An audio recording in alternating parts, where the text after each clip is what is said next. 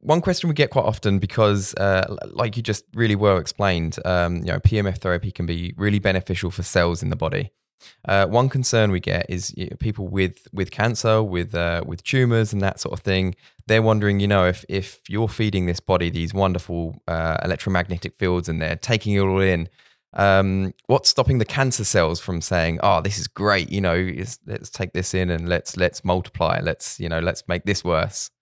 Yeah, that requires that we go into a little deeper into cancer biology. And for the ones who want to read it more in depth, I recommend my book, Holistic Cancer Medicine, where I explain this in great detail. So we want the cancer cell to say, in inverted commas, if it had a mouth, "Great, let's use this energy. I love this energy. Give me more energy so I can produce more ATP," because that is exactly what makes the cancer cell less aggressive. This is a step into healing the cancer cell. Of course, healing the cancer cell is a big statement, a big word, and I don't say that this is easily accomplished, but at least we can say it's partially accomplished if we apply PEMF therapy, that we can make cancer cells less aggressive. So there is no disadvantage for the entire organism suffering from cancer if we make the cancer cells a little more energetic. Because if we do that, the cancer cell goes back a little bit, or sometimes a lot, on its way from falling out from normal behavior into cancerous behavior. It moves back, if it gets the energy to do so, into a more normal cellular behavior, and that is into a less aggressive cancer cell behavior.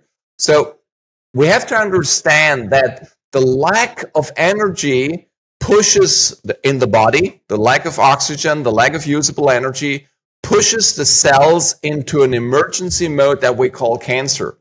The cell does not die, but it survives in a very odd pathological way, and that is a cell that lives without the ability to die. That's what we call apoptosis, the biology word for natural cell death. It's a Greek word called apoptosis, the natural cell death.